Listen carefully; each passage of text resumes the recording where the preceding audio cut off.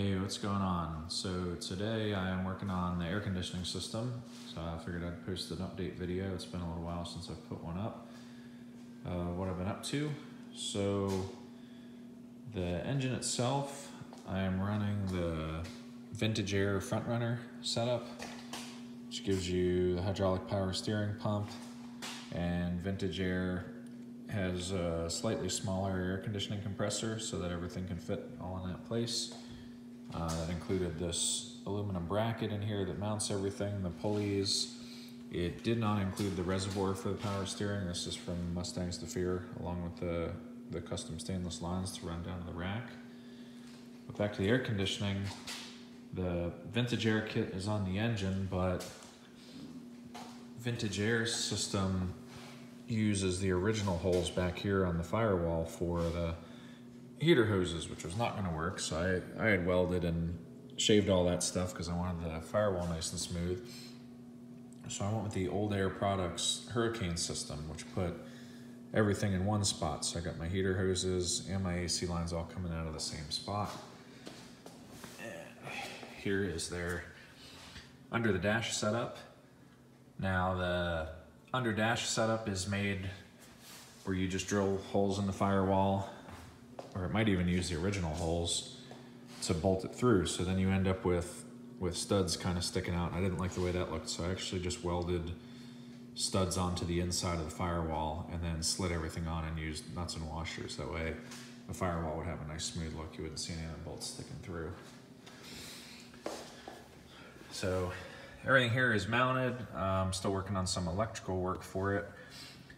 There is the Coyote computer. Here is some fuses and relays for the swap harness. Now, along with the Old Air setup, it also came with the factory style vents. This isn't mounted, that's why it looks a little off, but there's your center vent. So I did have to trim the dash a little bit, but it comes with a template. And then here are the side vents. The quality seems to be really nice, chrome plated steel. And then there's your lever for shutting the vent off. I ran all of my ducting last weekend. So one to each side vent, one to each defrost vent, and then the center vents as well. So you use the original defrost vents, just new hoses and new routing for it. The control setup is really nice. It's all electronic. So it has a factory look to it, but instead of having the metal cables running across, it's just all electronic switches. So this will control everything. I'm not crazy about this with the screw holes. I'm gonna have some kind of custom decal or something made to cover that, because the gauge cluster just butts right to this. It doesn't cover it.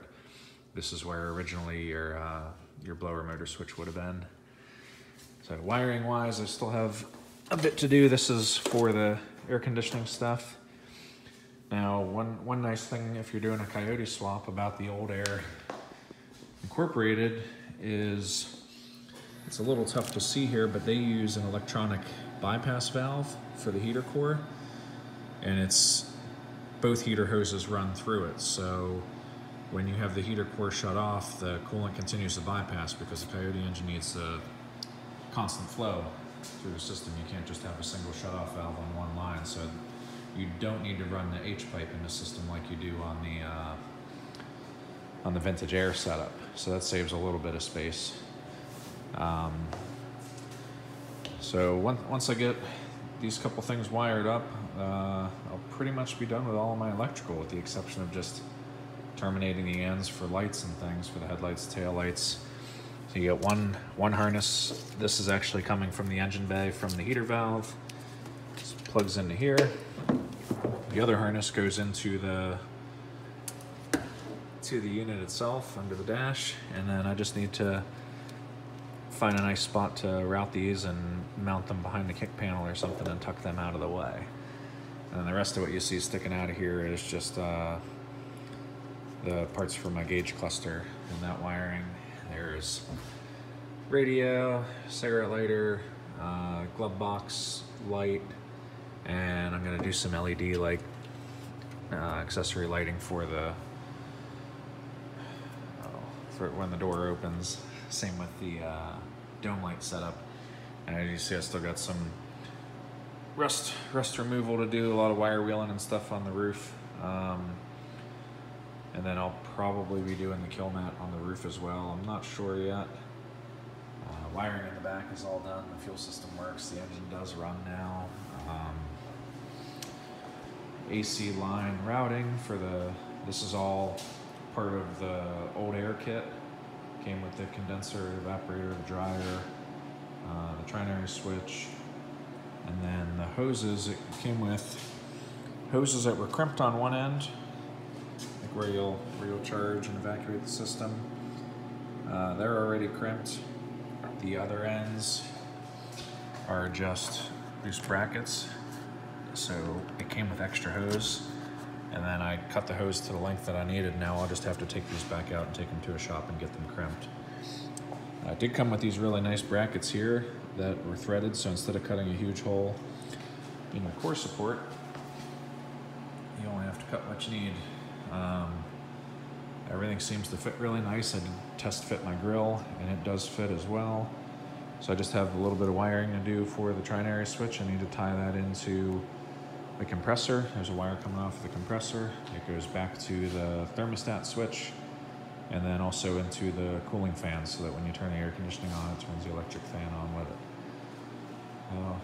That's what I got for today. Hopefully by the end of the weekend, I'll have the wiring completely finished. And then on Monday, as long as the industrial hose shop up the road from me is open, I'll get those lines crimped. And then the air conditioning system's ready to be charged, and I can start tearing into bodywork. So thanks for watching.